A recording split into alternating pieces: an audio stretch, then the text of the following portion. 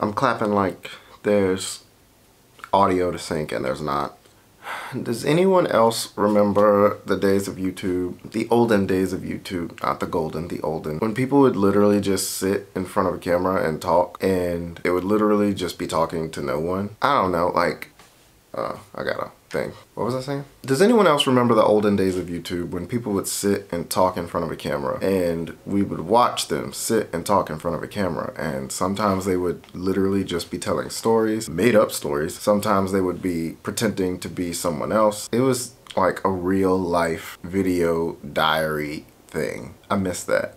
Don't get me wrong, I love the new style of vlogging where everyone switches up positions and switches up locations, and there's cool swooshing sounds and editing effects, and all that stuff is really cool, and I really do enjoy it. I'm not shitting on anybody, but I feel very nostalgic in the sense of it used to be so easy. As far as setup, don't get me wrong, storytelling and holding an audience's attention and being entertaining is a skill, and it should not be taken for granted. But the style of presentation, no one expected anything. No one expected anything from kids in their bedroom with a webcam on a MacBook to do anything. And somehow we found each other, pimped the system, and there are several people making livings, like making millions of dollars from something that they started in their bedroom when they were 12. I guess what I'm trying to say is none of us, or I want to say us because I want to be a part of it so bad. None of them, the OGs anyway, started making videos to make money. None of the OGs started doing the things that they were doing to make money. They did it because they loved it. They did it because it was fun. They did it because it was challenging or interesting, or they needed an outlet, or they wanted to meet new people, or any variation of any of the things I just said. And it got me thinking, because now people do things on social media for what the kids are calling clout, but what I call attention. It's the same thing.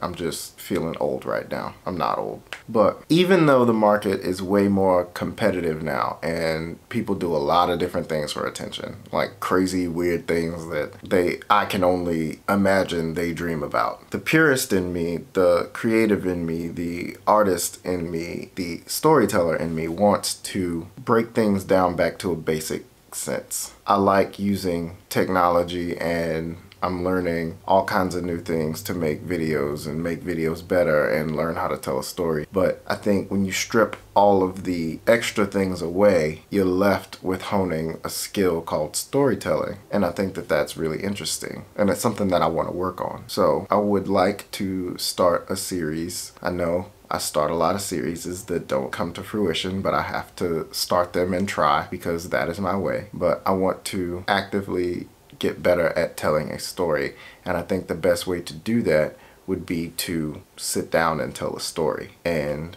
if I can, and I don't know what I think. I just don't know. What I'm saying is I want to create for the sake of creating. I want to make stuff because it's fun. I want to make stuff because it's interesting. I want to make stuff just to say that I can do it, just to prove to myself that I can do it, not looking for acceptance or likes or followers or subscribers or whatever. I want to make stuff and have a body of work that I'm interested in rewatching later because it means something, because it's important, because it marked a specific time in my life. And I don't want to care about the numbers. I don't want to care about how many subscribers I have. I don't want to care about trying to make money from it because I have a job. I just want to make stuff, and that should be enough.